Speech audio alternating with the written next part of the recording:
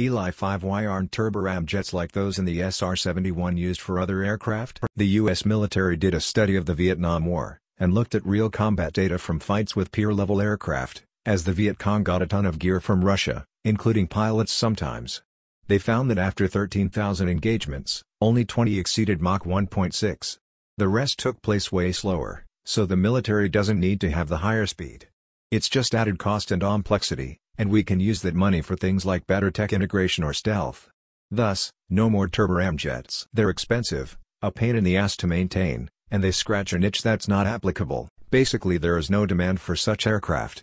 It's still too expensive to use as fighter or bomber, and for reconnaissance drones and satellites are good enough.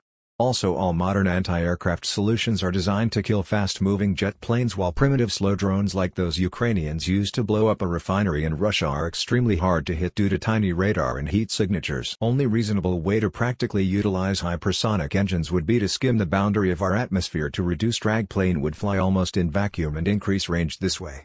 But you'd need a scramjet for that. Such engines are in development and testing, but so far, at least publicly, those are only considered for missiles.